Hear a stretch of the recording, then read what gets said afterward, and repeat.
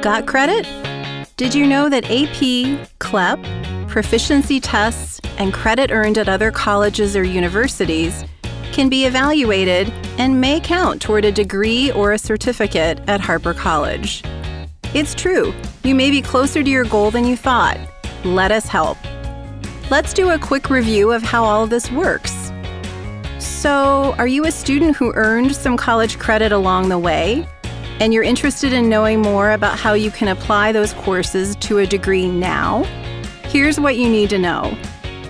If your credits were earned outside of the United States, your first step is to have your prior education evaluated by one of two agencies, WES or ECE. What about earning credit for prior experience? At Harper, we offer a couple of options for students to pursue what we call credit by examination. How does that work? Well, there are two types. Let's talk about those. CLEP stands for the College Level Examination Program.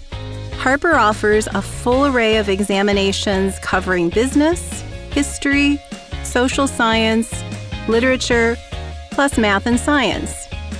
This process is similar to taking the final exam for a course, and there is a fee for each test. You need to know your stuff, but there are plenty of resources to help you prepare. Definitely something to check out if you're interested. One caution, if you're planning to transfer to another college or university after Harper, you should verify their policies about CLEP credit in advance. Proficiency testing is very similar to CLEP. It's like requesting to take the final without taking the course, but the process is different. Permission to take a proficiency test is granted by Harper College faculty members.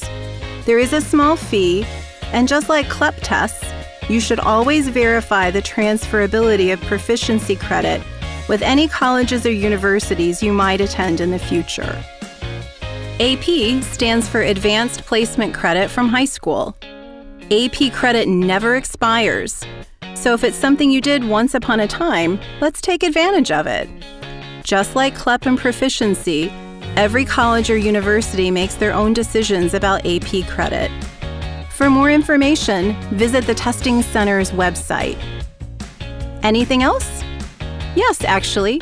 When you attend orientation in the Center for New Students, let us know if you're interested in knowing more about adult-friendly bachelor's degree options. We can help you plan your next steps and can share information about transfer schools and programs designed especially for busy adult learners just like you.